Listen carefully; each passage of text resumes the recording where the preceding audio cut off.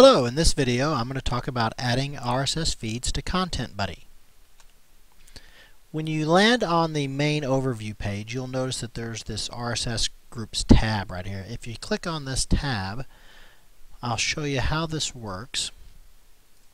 You'll see that you have a couple of different options. You have the name of the feed, then you have the feed URL where you type it in, and then you would want to add the feed and then hit save. So you can see I've already added a couple down here: Easing Articles, Parenting, Easing Articles. So let me just kind of show you. We'll create one, and you can add.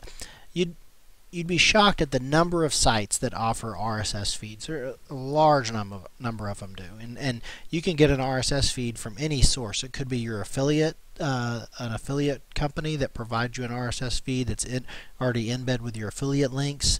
It could be a news source. It could be any number of. It could be YouTube that offer it.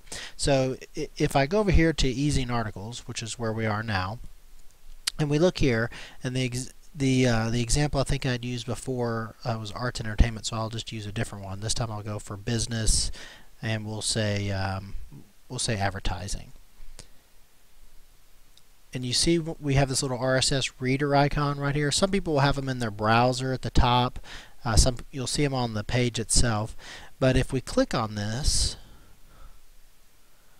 this is actually the RSS feed for this particular category. So I can just go up to my URL and copy the URL and come back over here to Content Buddy and paste in. That's the URL for the feed that we were just looking at. This feed right here is at this URL right here. So I could always put, easing advertising. Well, I'll just say I think I already have it. We'll say ads group, because we might want to actually use it as a campaign later and be able to pull articles beyond just advertising specific. So you can kind of name this because you'll use that later on the campaigns tab, and I'll show you that in a second. So once we've entered in what we're going to name it, and if it's a generic source like this, you might want to use a generic name, then you can say add new feed, and it's been added, and that's it. So we then would just hit save, and if you look, it'll end up, see, now we have it. We have this ads group. So now we could go over to the campaigns section, and we could come back to arts and entertainment if we wanted to, but we could let's just create a new campaign. And maybe this campaign, we're going to say this is an ads related campaign, right? Ads and banners, I don't know, something. And so we could put in here whatever we want to put, banner ads, and then we may want to uncheck some of these that we want to include or not include. But what we'd want to make sure we do is that we activate RSS and that we include that ads group URL. See that? Now that's going to automatically include that the RSS feed that we pulled from Easing Articles. It's going to automatically pull that and include it as a source. Now you can uncheck what you want to include in this section here. Now another thing here we'll talk about, and we could obviously save this, and that would be a campaign. Now the other thing is this YouTube videos. Now, and Vimeo videos.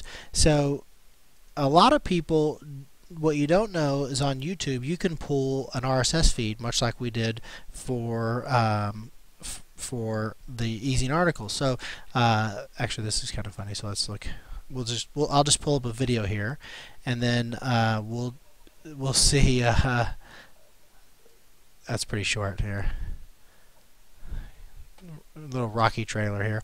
So if we look at this video, we can actually, let's go look at this particular one. Was uploaded by this individual. So this could be it could be the Google AdWords channel. It could be anybody who has a channel that they've set up, and then what we can do is we can just pull the RSS feed for that. We click on the RSS feed, and it's the same thing. We get the exact same feed for this specific source.